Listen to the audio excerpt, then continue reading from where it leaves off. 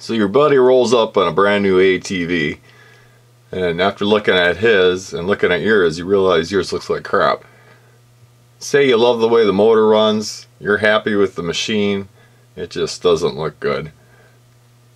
So I'm going to show you what to do to make it look like this. Now I spent 40 bucks and some elbow grease, painted the rims, painted the racks, and I painted the gas tank cover, and I put some decals on it.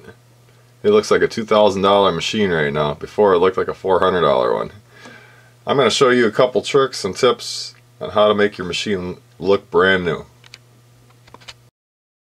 First things first, pull your tires off,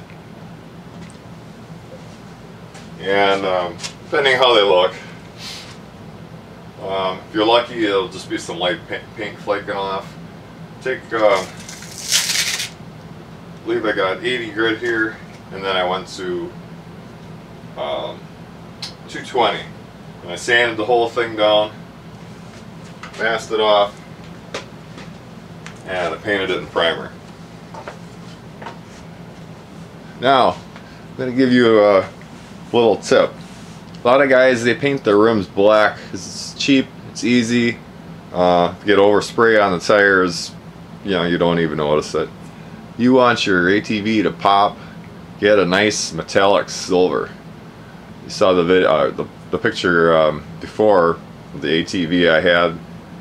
Those rims really pop. That's the first thing I see when I see an ATV.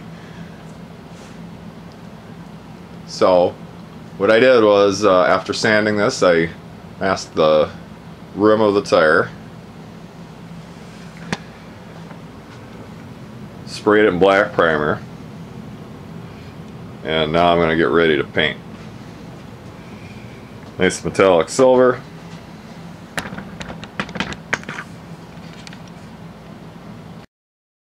Get yourself a $5 can of spray paint, nothing spectacular.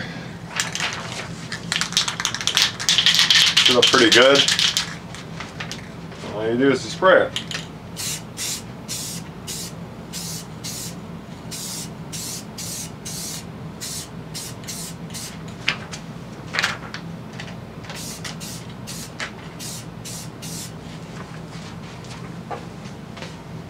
Look at that.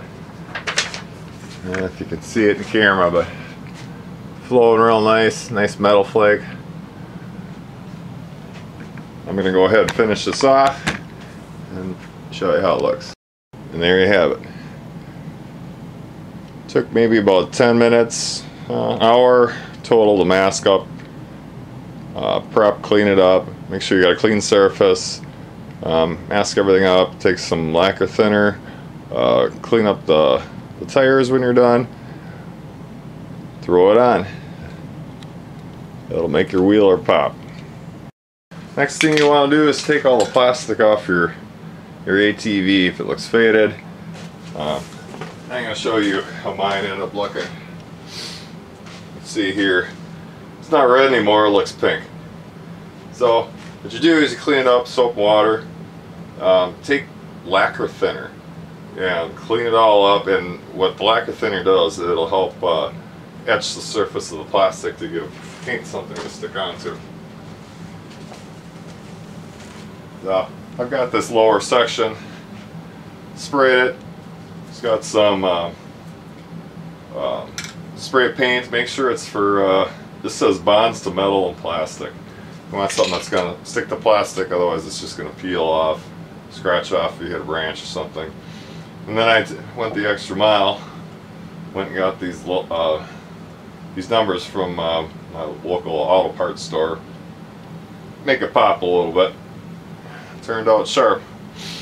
I'm in the process of painting a new wheeler right now. This will be my second one, and I'll show you that when I'm done. And here it is finished. Everything red was looking pink, so I painted the red, left the gray around the gas tank. I did put some pinstriping, Got my rims looking shiny. Actually, the coloring in here, because of the lighting, makes the wheeler look orange, but it's actually red. I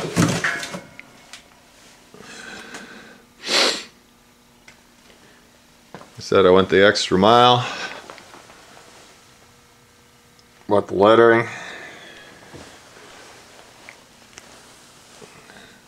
Painted the racks.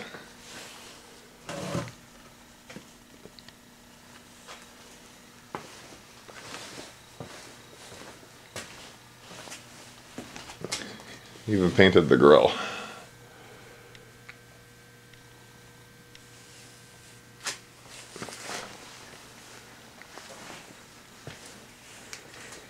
So this went from looking like a $300 piece of crap to something that actually might be worth something. Thanks for watching.